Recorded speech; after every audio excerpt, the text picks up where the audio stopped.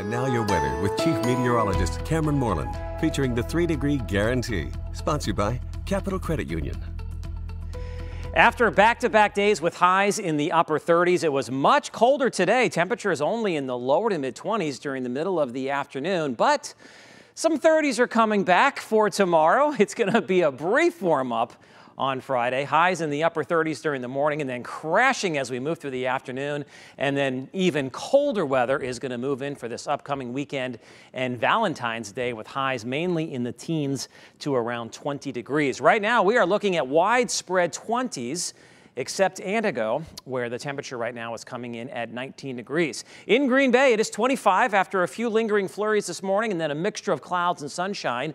The clouds are beginning to increase and thicken up from the west. In Appleton, it is 25 and the winds are beginning to increase out of the southwest at around 15 to 25 miles per hour. And those winds will really crank up later on this evening into tonight at times between 30 and 40 miles per hour. Initially, they'll be out of the south and west, but then as that system passes us by tomorrow morning, our winds will switch to the north and west, and that means much colder air will begin to push in from Canada. Taking a look at the latest radar, you can see quiet conditions across the viewing area right now, but that snow is getting ready to move into Wausau right now.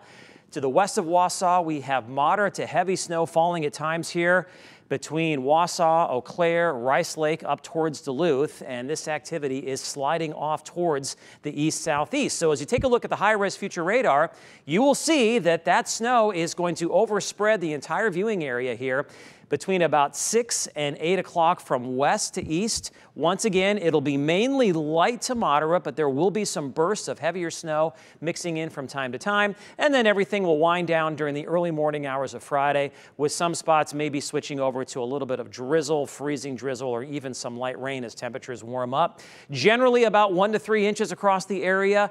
Lower totals across the south and locally higher amounts north and west of Green Bay, where some spots could see around 4 inches of snow. So we do have that winter weather advisory in effect for tonight for areas north of Green Bay. That extends back to the north and west to where we have a strong area of low pressure that is now developing here across northern Minnesota. This area of low pressure is going to be tracking off towards the east-southeast throughout the night into tomorrow. Now, south and west of this system today, feeling like spring. Temperatures in the 30s, 40s, 50s, and 60s. We're going to tap into just a little bit of that warmth late tonight into tomorrow morning, and then behind that system, it is going to turn sharply colder. Afternoon temperatures across central and northern Canada today in the 30s below zero, and that cold air is going to drop south into the U.S. So upper 30s tomorrow morning, and then falling as we move through the afternoon into the 20s, with the winds remaining quite strong out of the north and west, gusting to around 40 miles per hour.